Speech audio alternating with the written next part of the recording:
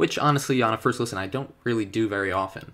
I know it's probably a better way to listen, but I just usually am doing something else. I don't really have the desire or time to just listen to the music and stare at the wall or something. Usually I'm on my phone or on my computer or something while listening. But this album really like just completely took my attention. So I think it's important to know a little bit about the context of the band leading into this album, because I think it does play a role in the analysis of this group and this album. So the lead singer and songwriter of the group, Isaac Wood, announced that he was leaving the group due to mental health reasons a couple days before this album came out, which, you know, I'm sure if you're a fan, was kind of a devastating thing to hear, because he really does contribute a lot to this group. I will say everyone else seems great too. Like the instrumentalists are fantastic, but I mean, he is the centerpiece, really. He's what ties it all together and creates something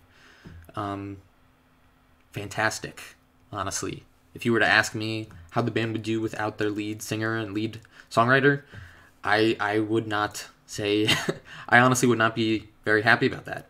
There's a lot of bands that kind of became devastated by a loss of a key member.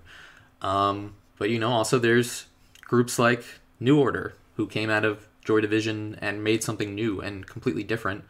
That was also great in its own way. So I'm not going to say the group is doomed because of the loss of their lead singer, but it definitely is going to be a change, and it definitely impacts the listening of this album. And it's sad. It's interesting to think about him leaving for mental health reasons, you know? There's a lot of cases throughout art history of artists basically just working to the death of themselves. And I'll say in general, the fascination with that has kind of encouraged it, I would say. It definitely has.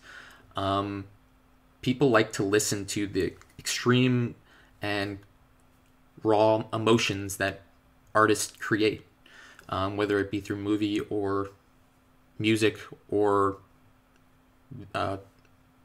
actual art. I can't say I'm not one of them because I also really enjoy listening to music that kind of displays like this powerful sadness or depression or anger. The previously mentioned Joy Division is one of them, whose lead singer, you know, he put everything into his music, all this depression and sadness, and it created a lot of great music, but he ended up killing himself. So, and that's just like such a tragedy. And it's just funny that I'm saying that it's such a tragedy. I didn't know him. I don't know Isaac Wood either. I think in a lot of ways, as music consumers, we see the loss of the music as a bigger deal than the loss of the musician, which I think can be a dangerous thing. You know, an artist that I've frequently talked about, Kanye West, is probably the prime example of this. He has displayed everything going on in his life through social media and through his music. And I can't deny that I'm kind of like an addict for that display of emotion. It connects with me in a way I'm glad I don't experience. So in a way, it's a relatable fascination. I think that's really what creates this strong connection for a lot of people when they listen to a group like Black Country New Road or even Kanye and so many other artists. Seeing them kind of struggle makes them feel like everything's going to be okay in their own lives. And there's nothing wrong with that. I think that's why a lot of these artists have such devout followings. But in a way, you know, I think it's interesting to look at the fact that I feel like the loss of this group is the loss of this group's central songwriter as important as the possible loss of human life from his life, you know. I think a lot of people would say that what you create and the art that you create, its ability to live beyond a human life makes it more important than staying alive. And I think a lot of artists, you know, work themselves to death with that in mind, which is, I don't know, is it sad? One of the biggest kind of examples throughout history of one of these artists who kind of kills themselves through their work is Edgar Allan Poe, who is another figure I find really fascinating due to how he used his personal struggle to create meaningful and beautiful art. Yeah, and I think this goes to show that this isn't something new, this fascination with artists that work themselves to death through their music, who view their lives as less important than what they create. And in a way, it's sad that there are people who end up thinking that their music is more important than themselves. And that's something that I think I can personally relate with. I've spent a lot of time in my life contemplating and kind of feeling bad for myself for not creating something and instead enjoying myself a lot of the time. And that's something that I spend a lot of time like feeling bad about. Like, why am I just sitting around, sometimes listening to music, instead of going out and using what I have to create something? As I'm getting older, I also consider that when looking at like kind of the up-and-comers who are creating such like excellent genre-defining work, and they're so young. I've reached the age now where some of those people are younger than me at this point. And there's like a guilt associated with that too. The guilt of just being like, well, why am I not making myself known? I think we're kind of like conditioned to think that that's really important, that you need to do something with your life in order for it to be worthwhile. And you know, I'm not going to tell you that if you believe that's not true, because it's a reasonable thing to think. I definitely commend anyone who works for that ambition, like that's their goal in life. And you know what? I will be here to observe it and be really happy to observe it and to relate with it. But something I've like kind of come to terms with, or been trying to come to terms with at least, is the idea that just being is okay. I'm not wasting my time by enjoying myself. And that I shouldn't feel pressure to do something like that unless I want to. You know, I've spent a lot of time writing and, you know, thinking and talking with people in a way I find satisfactory to my desire to express myself. And that's okay. That's okay for that to be all of it. You know, I'm making these YouTube videos now, which I'm really excited to be doing, but I'm trying to remember, I'm not in it for the views, really. I'm in it because it's something I want to do.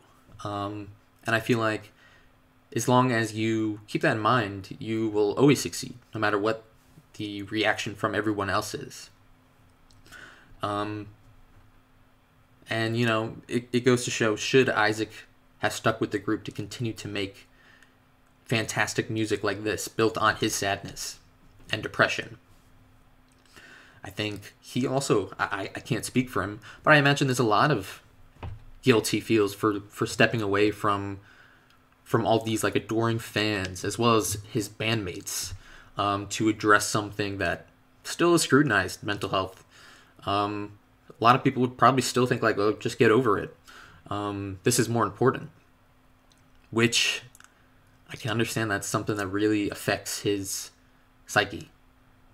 So I really do. As a person, I admire him for stepping out of the group because that's what he felt he had to do. Really, it's an extremely brave thing to do. And I hope he is coming to terms with the idea that his life is more important than his art. To him, it should be. And yeah, I know I haven't really talked that much about the actual album, but I do think this context is important when listening to the album. Something I really enjoyed about their last album is the kind of twisting of pop culture into their lyrics And they do that again here. There's a lot of really weird metaphors that Isaac uses on this album, which I really like. The track I talked about earlier, Bread Song, talks about the idea of getting crumbs in your partner's bed, which is just a weird piece of imagery. I mean, I don't think most people are eating toast in their partner's beds. I don't think that's a common problem, but the way it's used to kind of analyze like the breaking of his relationship, I think is really interesting. A lot of other songs, when it comes to the pop culture references, there's actually two associated with Billie Eilish on this album. On the track Chaos Space Marine, we're talking about Billie Eilish style. I think it really it plays the same role as I was talking about from the references on their last album, where they're kind of skewing together these pop culture references to kind of show that is defining them in a lot of ways, defining this generation in a lot of ways, kind of using people to and styles of others to create your own personality, and having us kind of dwell on that and think about how that affects us and if we're okay with that. There's a lot of other metaphors that I find interesting on this album, like the idea of the clamp, and the character Concord that is kind of referenced throughout the album as Isaac's significant other that he is losing over the course of this album. And this album is in a lot of ways talking about two kinds of love, again similar to what I was saying with the Mitski album, kind of the loss of a loved one in his significant other, and the loss of like this love of music, and how the hype has kind of affected that. Another reference that is significant on this album is the reference to Charli XCX in the final track Basketball Shoes, which I also find really intriguing, kind of like this fetishization of Charli XCX on this last track, talking about kind of like this these thoughts about her, and in a way I saw a lot of people talking about these lyrics and being kind of disgusted by them and thinking they're just like really uncomfortable, but I think they're pretty admirable in a way. They're very honest, and I think this is another example of like kind of pop culture being twisted into this generation in a way that no one really understands. The fascination with celebrity has kind of implications that no one has really been talking about. And you know, what's going on in the track Basketball Shoes in regards to Charli XCX is not uncommon at all. Like this kind of like turning celebrities into these idols instead of people is extremely common, and I think social media and just how interconnected everything is has really made that even more, has stressed that even more. And I do think that kind of relates back to what I was saying earlier about Isaac, kind of part of his depression and part of what made him leave the group is kind of this obsession with celebrity. Something I mentioned in my top 15 video when talking about this group is how much I love their theatrical talent. Isaac is an extremely strong vocalist, and even if you are excusing his vocal talent and his vocal range, what's really important to me is his ability to express his emotions through his voice. You know, you can be as good a singer as Adele, but if you're not selling what you're feeling, then it doesn't really matter. But I also don't want to discount the instrumentalists. All of the instrumentals are crazy. I mean, I think most people would compare them to post-rock groups like Godspeed You Black Emperor, and particularly the group Slint, who are a very interesting group. I mean, you definitely feel the inspiration these guys have from Slint when looking at their album Spiderland and looking at this stuff. But I think they do something new with it. They take it to the next level. And it's just kind of crazy to think in 30 years no one has really been able to capture that sound, that very unique sound that Slint had, until these guys, which is crazy. They really are doing something exciting and new in rock music. And yeah, I think that pretty much sums up my thoughts on the album. I definitely recommend you checking it out if all of this sounds interesting to you. If you're a fan of rock music, this is probably the most exciting rock album since I don't even know. On an initial listen, this doesn't really happen very often, but I was really feeling just like a 10 out of 10 on this album. And that hasn't happened since To Pimp a Butterfly. So, you know, this for me personally, this goes in a pretty elite camp. Of course, no opinion is final. I'm going to see how my feelings change on it throughout the year and beyond that too. But this album has really got me thinking a lot and feeling a lot. I don't know where Black Country New Road are going to go from here. And, you know, maybe it's selfish to be sad that their music won't be led by Isaac. But I think as a person, I want to say that I'm happy that he has left the group, if that's what he thinks he needs to do, because I think that's more important. Art may define what we remember about humanity, but I think remembering isn't as important as a lot of people think it is. Making a name for yourself. I think you're more important than the name you make for yourself. It sums up my feelings on this album.